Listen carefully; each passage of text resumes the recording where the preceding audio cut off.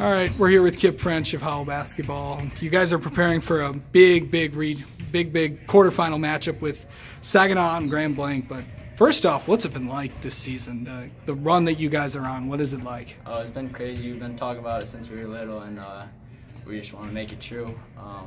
Ever since 7th or 8th grade, when they won regionals, we've always wanted to do it, and we felt this year was the best year to do it. You got there. You played a lot of tough teams out there. The Cantons, Williamston, DeWitt earlier in the season. What's it like to have these guys out there? It just means everything. They're my brothers, and especially with playing those good teams, got to prepare for the just tournament and help us get those wins.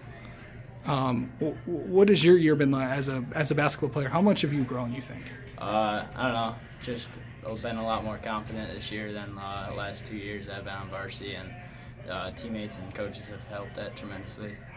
Who do you think's been really valuing these guys? And looks like Simon doesn't keep 15 guys on there, he said.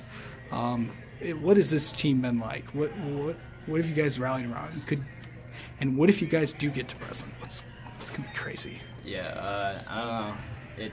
We've been playing together since we were little.